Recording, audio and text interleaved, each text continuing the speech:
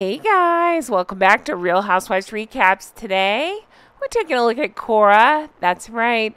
I love to go through there and see what questions people are asking about Harry and Meghan, and it usually ends up, sparking some conversations between us here on the channel, and I always enjoy that. So I thought, you know what? Let's see what the more recent questions are that people are asking about them and see if we can discuss amongst ourselves. You guys, thanks so much for being here. Honk, honk, everybody. So something that keeps coming up, I keep seeing it on Twitter and different places, is different news outlets, that there are rumors of a move.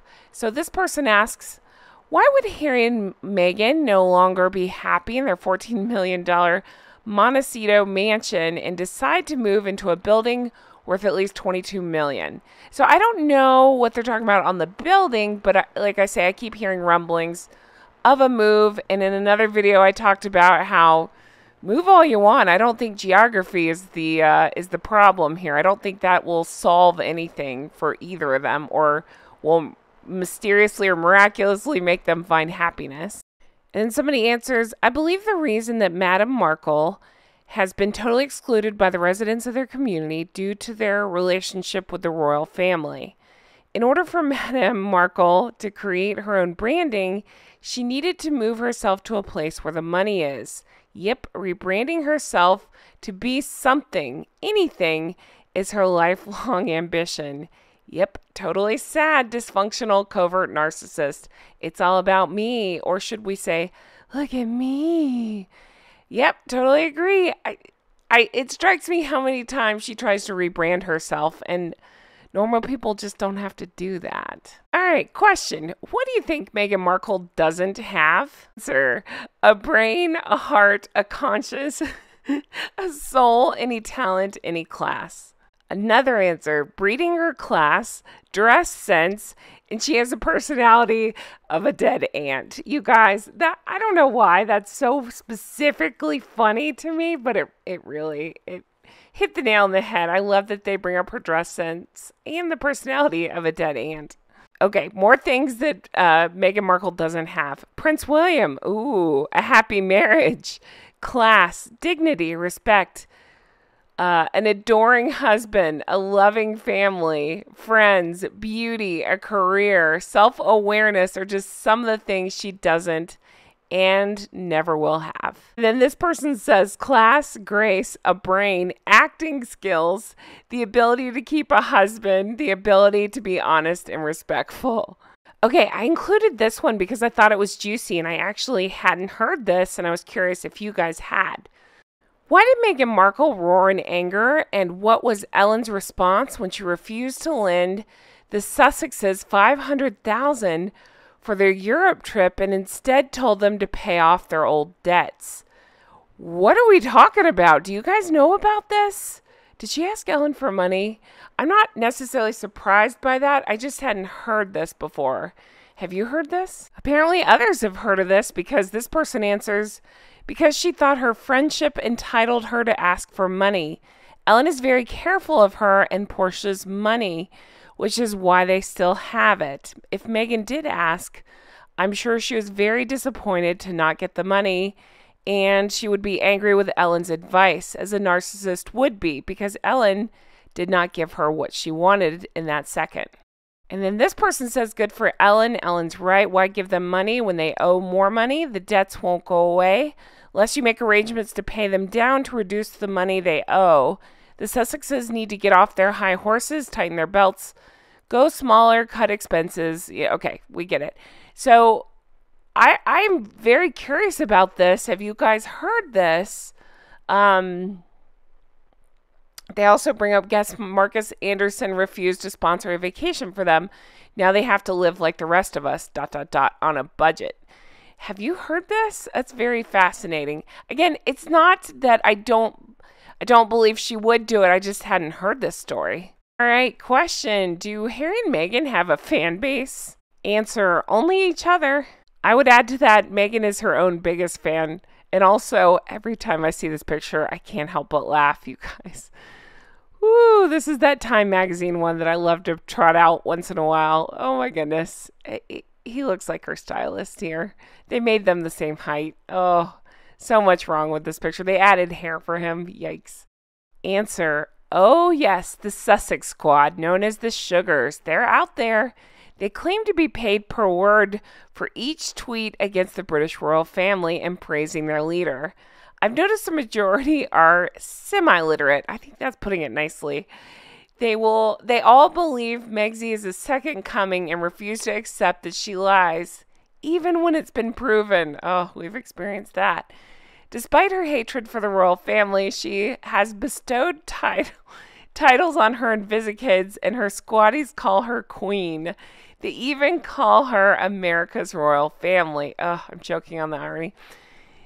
They've even fundraised for Invisilily's birthday, and early on, because they believed they were broke, they actually raised 80,000. Is that true for Lily? I remember this being a thing, but I didn't know that's the number. Don't know what it was spent on. The worst part for me is their evil campaign against William and Catherine, which is totally uncalled for. They are evil. Yeah, I can attest to this. I have many videos on them. Definitely go check those out, and you'll understand why they're called semi-literate. I would say, again, that's being kind. But, yeah, definitely out there. Honk, honk, everybody. If you know, you know. Question, are Harry and Meghan headed for a breakup? Answer, I think it's already happened. It's just a matter of time for the divorce to be announced. And it's going to be a messy one. The bitch is going to play dirty. What? When have we ever known her to go on and spill details of personal and private information and make up the other shit, that can easily be proven wrong? Oh, what? All the time? That's her MO? Yeah. I think it's going to be dirty, and I think there'll be a lot of that, a lot of mudslinging, and I'll be here for it. Answer, no, they're not headed for a breakup. They've already broken up. Now it's just a matter of working out the final amount the harlot can extract from has none. Not a lot left by now, I would imagine. So this is interesting. Do you think that they've already broken up? We keep hearing rumblings of it. We've heard about his, alleged side, pads or whatever, hotels. I'm just curious, do you think that they've already split? We know he's headed to Africa solo here soon for Netflix, and just wondering if you think that it's already happened or if we're just on our way. Are Harry and Meghan that big-headed? Answer, yes. And they're really that stupid too.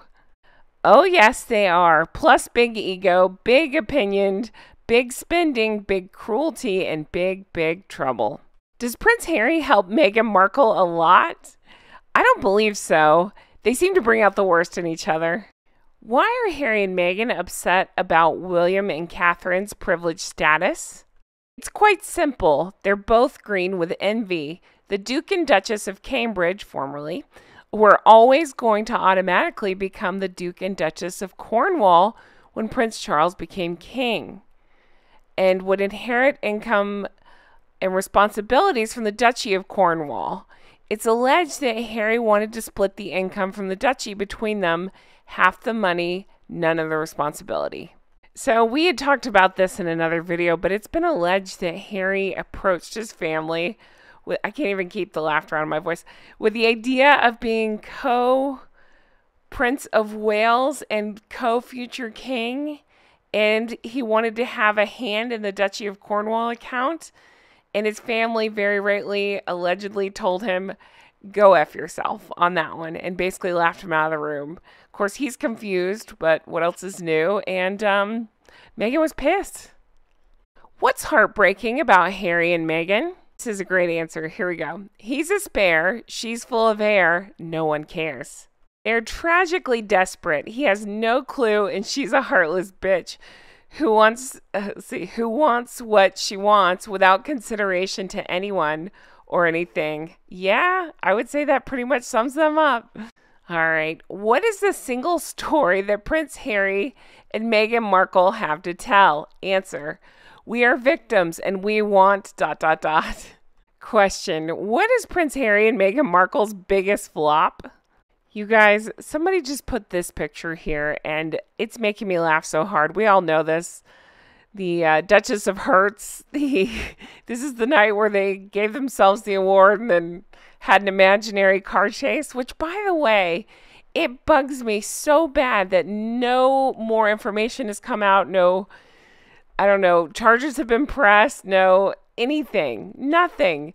And what I mean by charges pressed, I mean against these two for filing false police information or whatever they did. I don't even know if they filed a report, but just wasting everybody's time and lying about this alleged near catastrophic car chase. You know, we need more information about this. I don't want to let this drop because it's so crazy. And we keep hearing stories of people making up crimes. So how is this any different, I ask you? It's not. So again, the question was about their biggest flop. Answer themselves. Big ideas, subpar execution. Few people care if a show they watch is produced by a Duke and Duchess. Once they launched their bombshell, nothing was next. There are others who sell grievance and guilt far better. Given their distance from the crown, the sheen Harry and Meghan once lent to a show business property is dimming. I'd say it's beyond dim at this point. It's dark. And to see what went down with the podcast and the obscene amount of money they were paid and the little to no work they put into it. Oh, who would want them attached to anything? Question, if Harry was not royalty, would Meghan Markle have fallen for him? I love this answer. You ready? Psh, please. The woman has never not dated someone rich, famous, or connected. Meghan is the definition of a romantic predator. Someone who does not date for love, but defines someone to use and advance themselves. Her boyfriend in college, a famous basketball player. Her rumored fling, Joe Giuliani, a well-connected entertainment lawyer. Her first husband that she used to get into Hollywood, a TV producer.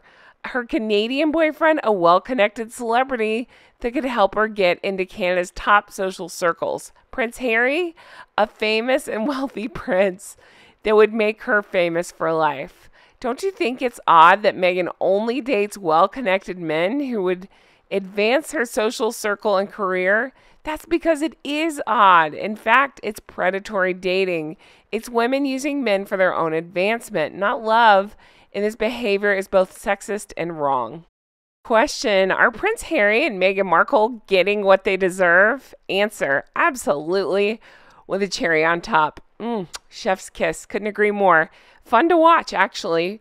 And if I even kind of start to think, oh, wow, you know, it sucks for these people, I think, no, they put the queen through hell. So they've only done this to themselves, and I'm not the least bit sorry watching it all fall down on their heads now. Is Prince Harry afraid of Meghan Markle?